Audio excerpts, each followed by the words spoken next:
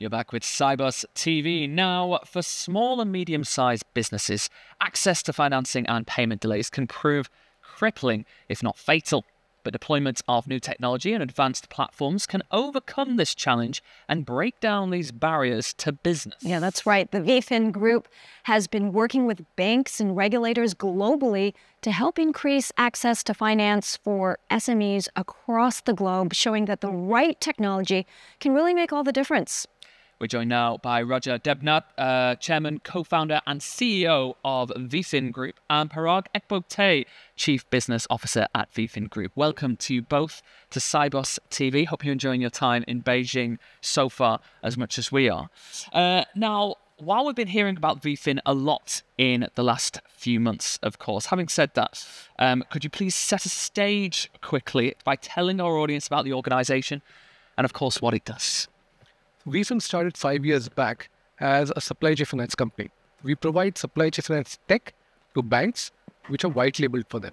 So our mission was to be the global #1 supply chain finance platform. And over the last 2 years, on the sales league table, we have been #1. So maximum number of supply chain finance deals globally. From a one company structure, we have now become a company where the group, we are 8 companies. So from NBFC factoring licenses to fraud and analytics, to account receivable, account payable automation, you name it, Gen AI, we are there in multiple such companies. We started a year back with 200 people. We are now 1,000 plus. We got us listed last year on the Indian stock market, and it's been a roller coaster ride since then. It's a roller coaster ride that got you here, and you know we're paying attention really closely here because, Parag, the Veefin really focuses on transforming transaction banking. Why do you think that the unified chassis of trade, cash, supply chain financing is such a game changer for the company?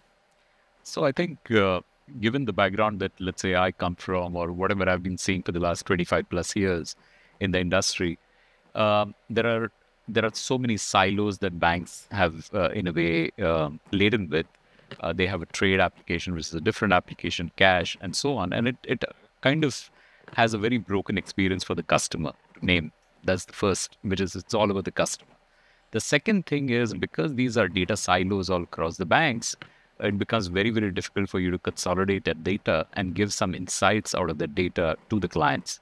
And therefore, a transformation initiatives within banks take years to take place.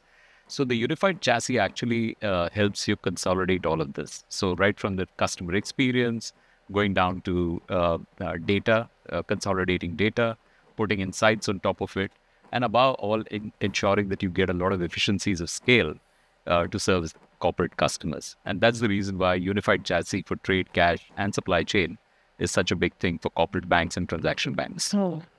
It is about the unified chassis, as you said, and also working with the regulators. It's really crucial here. Talk to us about, Raja, if you could, the world's largest supply chain financing ecosystem that Veefin is building over in India, the PSB Exchange.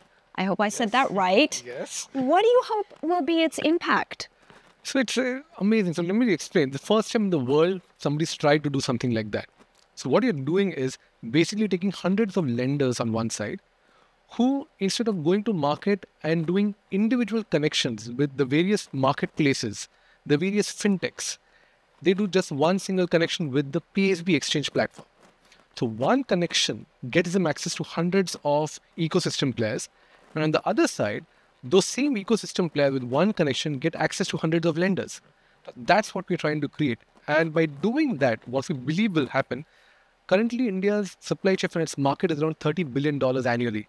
That will go to $60 billion in the next 4 years. And a large chunk of this increase is going to come through the PSB exchange. Because it's actually, our belief is that for every risk borrower, for every borrower in the market, there is some lender who's ready to buy that risk. So that discovery of finding the right borrower with matching with the right lender, that's what the platform will afford. And because of that, it's doubling of the market size. Let's talk about growth for a second. What are some of the other areas that Veefin are expanding into, and how can they all tie into the group being this leading global working capital technology and finance platform? Sure. I think one of the biggest differences that we are trying to make really is to break down all the silos that exist on both sides of this equation. One being the bank, the other being the corporate. Because as Raja said, it's all about the working capital at the end of the day.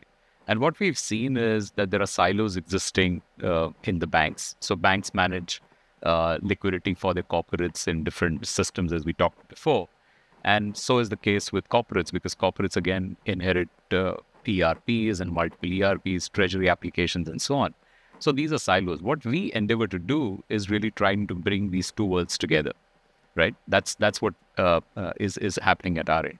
And therefore, whether it is a unified chassis for banks, for trade, supply chain, and cash, or whether it is to do with AR/AP automation, which Raja spoke about on the corporate side, okay, or for that matter, supply chain, a multi-lender platform where corporates have the optionality to go and participate in different ecosystems as far as supply chain is concerned, or ensuring that their supply chain gets financing. So that is what we are really trying to do. So we are trying to have technology play on both sides of the equation and trying to get these two worlds to converge with each other. At the end of the day, it's all about ensuring that we make a working capital available to the corporates and to the supply chain partners. So that's essentially our goal. The goal at present day, if we were to look forward 5 years from now, what are your goals, strategies to get you there at Veefin, Raja? I think our goal, we were wanting to always be the number one supply chain finance platform. And having achieved close to doing that, we are now moving to working capital. So in the next 5 years, we see ourselves as being the number one working capital financing platform. And this will come through both organic and inorganic routes. So over the last 3 months, Veefin has acquired 3 companies. Yeah. Over the next quarter, we have 4 companies lined up for acquisition. Yeah. So we see in the next 15 months, the Veefin Group, from currently being an 8-company platform, will have 20 companies. So that's the kind of acquisition and that's the kind of growth path that we have charted for ourselves. The chassis grows ever bigger. That's what we're seeing. Listen, thank you so much to you both, Raja Debnath, Chairman, Co-founder, and CEO of Veefin Group, and of course, Parag Ekbote, Chief Business Officer at Veefin Group. Thank you to you both. Enjoy your time at Sibos. Thank you. Thank you. Thanks for having us.